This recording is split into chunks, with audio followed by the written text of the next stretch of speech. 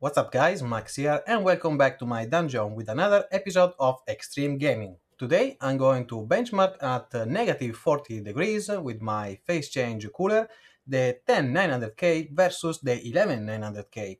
The same benchmark with World of Warcraft to fight for the last FPS in a Gryphon run. So I'm going to push the limit of the frequency for the two CPU and the memory as well, the ring, so a complete overclock to see what is best to score the maximum high average FPS in World of Warcraft. So World of Warcraft is a game that is really CPU bound, so it's a good territory to make this fight.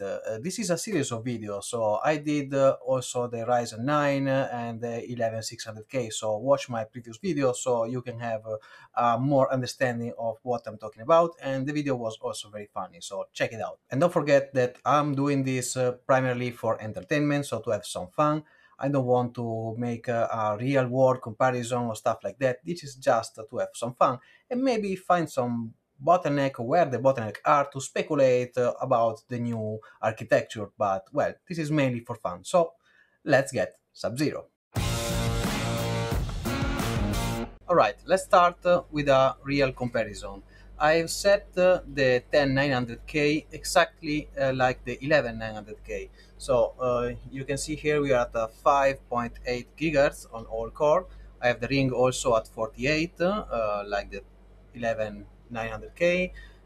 Same memory speed, so 3733, C14, tight timing. So we are exactly comparing clock to clock and ring to ring, so it's exactly tuned the same way of the new one, so we can see at the same settings the difference in FPS. So now we have to beat 265. So the 11900K was scoring 265 in this benchmark. So now let's start the benchmark and see how far we can go with the older generation.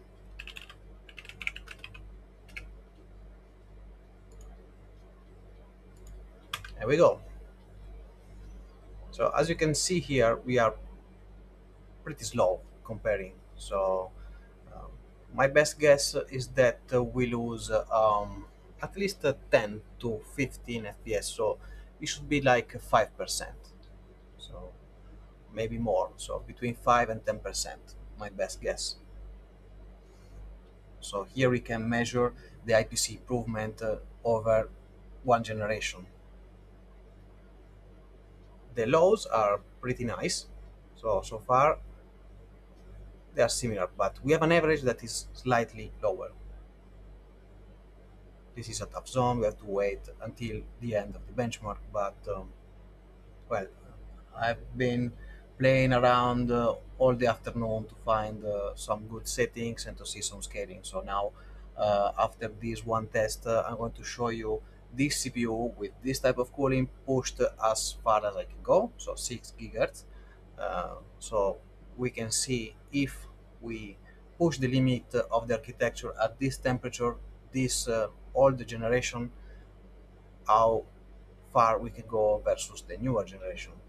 Okay, so we are almost finished. So 236, 238, and okay, 238. So 238 versus 265. So we have a good 10% here, even more, 12%. So yes, the IPC improvement in one generation is nice. At the beginning, to be honest, at the beginning I tried this one, but the board messed something in the memory, and I was really low. And I say, wow, the gap in generation is very big. But then I solved the issue, and yes, we have, like advertised when they did the presentation. So it's like 10-12% IPC improvement clock for clock. Uh, this happened at low clocks, and as well when I overclock both to insane frequency, we have the same distance between the two. So now what I'm going to do now is to enter into the BIOS and change the settings to the fastest I was able to. Okay, so now second and final round for today. I was able to push the CPU to 6 GHz, 50 ring. The memory are 4000 MHz C14 and tight timings. So we have an improvement of 200 megahertz all over the front. So 200 megahertz more in the core, 200 megahertz more in the ring, 200 megahertz more in the memory. And now I'm going to start the benchmark and see if we can scale a bit more. Same command, time test 1, to make sure that the benchmark is equal for all the tests we've seen so far. So en route, and let's go. So I'm expecting now, because I already did this test, a good improvement. But as you will see soon, the improvement is not as much as we expected, because, well, we are 6 gigahertz. 6 gigahertz, I mean, is a nice frequency. Then after this video, I'm going to shoot with the 11900K with the cascade phase change, so almost a negative 100 degrees. So we probably go past 6 gigahertz with that CPU, and probably this one can go, I think, 6.4, something like this. So maybe I'm going to test again this generation and see how they scale, if they keep scaling or not with low temperature, and if the frequency give us more FPS, or we have bottlenecks somewhere. So I'm really keen to understand if from generation to another we have different bottlenecks. I don't know if you get what I mean, because they change how the memory and the rings works. So maybe one will stop scaling with a certain frequency, another not. So I want to check that as well.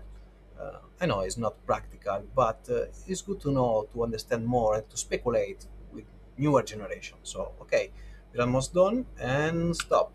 Okay, so 238 versus 250.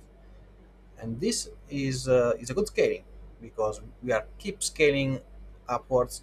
And, well, the 11600K, same frequency, and well, only 5.4 gigahertz, was scoring 256, and as well with 133 megahertz less in the memory. So yeah, I think it's a good result. So we are here at 6 gigahertz, slower than what an i5 was able to do at 5.4 gigahertz. So I mean, this is a big result. So it's not only another plus in the 14 nanometers. They really did change something interesting here, and I'm only thinking about DDR5. So probably this new generation with DDR5 and some other improvements, they will probably be able to do something really nice.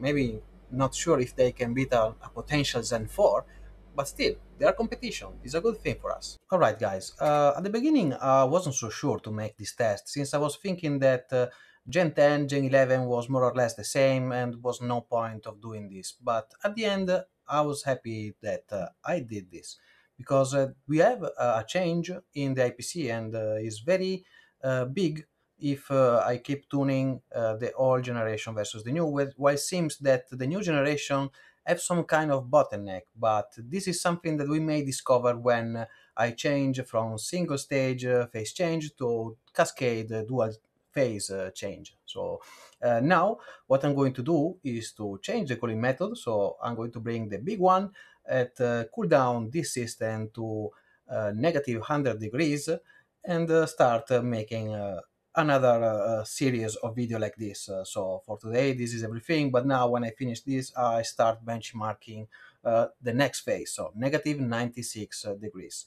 The first video will probably be the same comparison, but with colder, and then maybe in the same video as well I will bring the Ryzen, so we have a video with the 10 generation, 11 generation, and the Ryzen 9, so we can compare the latest architecture and see if they start showing some sign of bottleneck, and after that I will go full liquid nitrogen. So if you don't want to miss this series of extreme gaming videos, don't forget to subscribe and hit the bell button.